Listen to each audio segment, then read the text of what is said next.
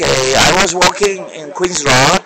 I came across here about a group of the worker of DBS Bank that long time are in litigation for some compensation matter with their employer, which is DBS Hong Kong Limited. So, and I meet them already before. Every time they come here, they close the door, they make noise. I just talked to some of their representatives and I told them, I think your method is useless because you are only disturbing some common people, and when you are disturbing common people, you don't disturb the bank, you only disturb the social peace, and also you have right to demonstrate, this is in the law, but you have to be clever because you don't get any solution. If you don't get any solution, that means the way you are doing is wrong, and I will help you as WWD, and we can find another way how to find solution.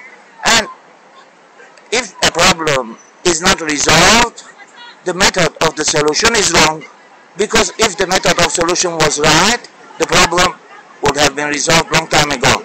So every problem has 1,000 solutions. You are very stubborn, you only try one way and you fail, and you disturb people, you mobilize the police forces, you also disturb peace in Hong Kong, and you don't get result.